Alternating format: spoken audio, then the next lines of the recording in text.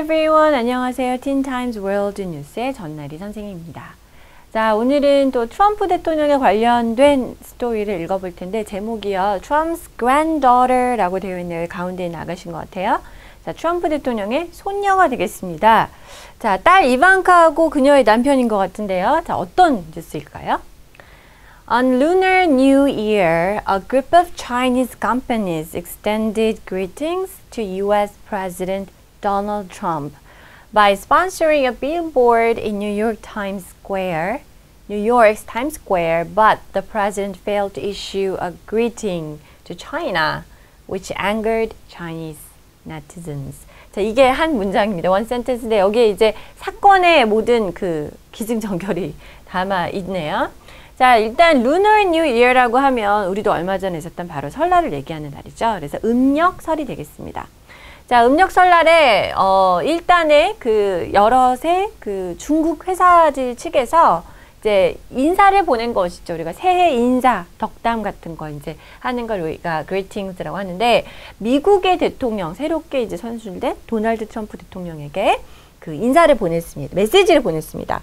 By sponsoring, 이제 이 방법이 뭐 우리가 뭐 정말 라이팅 그 카드를 써서 보낼 수 있고 레터 보낼 수도 있겠지만 여기에서는 이제 뉴욕의 타임스스퀘어 광장의 빌보드에 이제 스폰서를 해가지고 그 미국 대통령에게 보내는 메시지를 아무래도 이제 요즘에 중국이 엄청 성장하고 크고 전 세계적으로도 위치가 되게 이제 커졌죠. 그런 상황에서 돈도 있고 이러니까 이제 이런 식으로 이제 메시지를 보냈는데요. 뒤에 이제 but 그 대통령인 도널드 트럼프 대통령은 failed to issue greeting.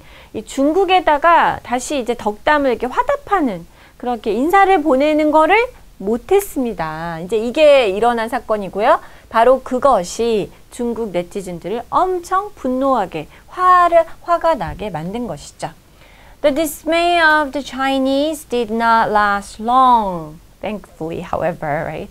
그런데 이제 중국인들의 그 어떤 굉장히 어떤 뭐랄까 낙담한 마음 혹은 화가 난 마음 이러한 것들은 그리 오래 가지는 않았습니다. 하지만 자, 바로 누구 덕분이냐면 all thanks to the president's 5-year-old granddaughter, Arabella Kushner. 자, 바로 이 이반카의 딸인 아라벨라 쿠시너 이 5세의 그 트럼프 대통령의 손녀가 되겠습니다. 이제 올해 5살 된 그 대통령의 손녀인 아라벨라 쿠시너 덕분이라고 이 중국인들의 화를 잠재운 것이라는 것이죠. On February 2nd, a video of her singing Happy New Year in Chinese while playing with a traditional Chinese puppet was uploaded on Instagram by her mother, Ivanka Trump. 자, 그렇습니다. 2월 이제 2일이죠. 설날이 지나고 나서 얼마 안 돼가지고가 되겠네요. 중국어로 심지어 in Chinese 영어가 아니라 중국어로 해피 뉴 이어 노래를 부르는 이 쿠시너 양의 아라벨라 쿠시너 양의 그 비디오가 인스타그램에 이제 이렇게 등장을 한 것이죠. 그러면서 이제 중국어로 이 노래를 부르면서 전통 중국 그 인형으로 이렇게 놀면서 이 손녀딸이 5살 난 애가 중국어로 해피 뉴 이어 노래를 부르는 어떤 이 비디오가 이 동영상이 바로 그녀의 엄마 이반카 트럼프에 의해서 인스타그램에 이제 업로드가 됐습니다. 그러니까 어떻게 보면 이게 그냥 우리 딸이 너무 귀엽게 노래해서 올렸다 이것도 되지만 대통령의 딸이고 대통령 손녀이기 때문에 이것도 하나의 이러한 사건 이후의 메시지가 되겠죠. The video clip went viral on social media and was received well in China. 결국에 이 동영상은요 아주 확 번져나간 것이죠. 우리가 뭐가 이렇게 확 유행처럼 번지는 걸 go viral이라고 표현하죠. 바이러스처럼 번진다 그래서. 자, SNS에 소셜미디어에 이제 확 그 완전히 이렇게 그 파급력이 생겼고요. 이렇게 퍼졌고요. 그리고 중국에서 아주 이거를 아주 잘 받은 것이죠. 이렇게 우리에게 메시지를 보냈구나라고 이제 메시지가 전달이 됐습니다. On the Chinese website Weibo alone, it has been viewed over 18 million times. 자, 중국의 웨이보죠. 중국 웹사이트의 웨이보만 놓고 봤을 때에도요. 이 비디오 클립은요. 1800만 뷰가 넘어서는 그 건을 넘는 이제 우리가 뭐 유튜브도 아니고 웨이보에서만 이렇게 됐다는 것이죠. Kushner is the daughter of Trump's eldest daughter, Ivanka and her husband Jared Kushner, a real estate investor, publisher, and senior advisor to the president.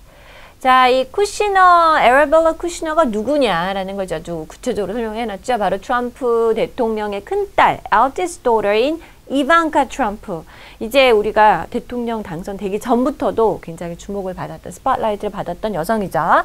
자, 이방카의 딸이고요. 이방카와 그녀의 남편 제레드 쿠시너인데요. 이 남편에 대해서 좀 더 설명을 하자면 이제 부동산 업계 그런 투자가이고요. 또 출판업자이기도 하고요. 또 대통령의 고문, 상임 고문관인 그러한 맡고 있는 남편 사이에서 난 딸이 되겠습니다.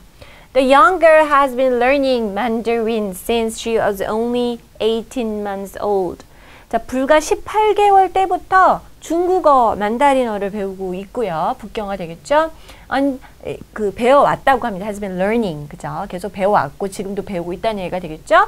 그러니까 중국어로 노래를 부를 수가 있었겠죠. On Chinese New Year last year, her mother recorded her reciting a poem from the Tang Dynasty while wearing a traditional Chinese dress. 자, 그리고 작년이 되겠습니다. 작년 중국 그 설날이 되겠죠. Chinese New Year라고 했는데 Lunar New Year에 우리가 설이라고 부르는 그 날에 이제 이방카 여사, 그녀의 엄마가 자신의 그 외우는 거죠. reciting a poem이라는 건 이제 시를 이제 낭송하는 건데요. 당나라 시대 때 중국 시를 갖다가 남송을 한 것이죠. 그리고 낭송을 하는데 전통 중국 옷을 이렇게 중국 복장을 하고 우리로 치면 한복같이 이제 그런 옷들 그런 옷을 입고 그 시를 당나라 시를 암송하는 것을 또 녹화를 했다고 합니다. The video has been viewed over 100 million times. 1억만 뷰를 기록한 그게 넘는 뷰를 기록한 기록을 가지고 있습니다.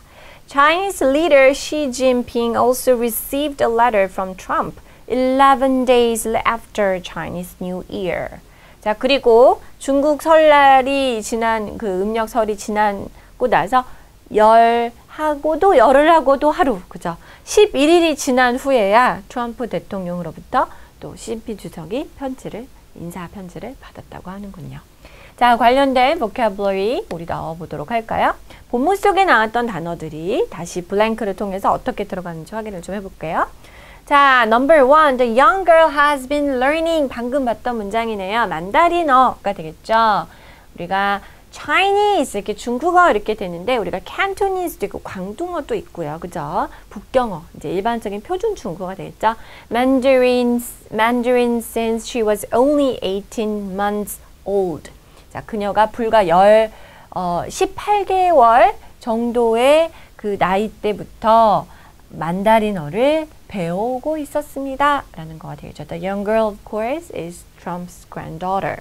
Number 2, Kushner is the daughter of Trump's eldest daughter, Ivanka Trump, and her husband가 되겠죠. 그녀의 남편인 쿠시너, 제레드 쿠시너하고 이반카 트럼프 사이에 첫째 그 트럼프의 큰딸이 되겠죠. 트럼프의 큰딸 이반카 트럼프의 딸이 되겠습니다. 그러니까 트럼프 대통령의 granddaughter가 되겠죠. Number 3, the video clip went, 아까 말씀드렸던 표현이죠. go viral 하면은 아주 확 번지가 유행처럼 뭐가 입소문을 타고 아주 확산이 된다라고 할 때 바로 go viral 이런 표현을 쓰죠. On social media, usually on social media, right? And was received well in China. Number 4, the president failed to, 자, 뭔가를 발행하고 보내고 내보내는 걸 우리가 동사 issue라는 표현을 쓰죠. 물론 명사로 문제일 이런 뜻도 있습니다. Okay, this is all for today. I'll see you next time. Bye bye.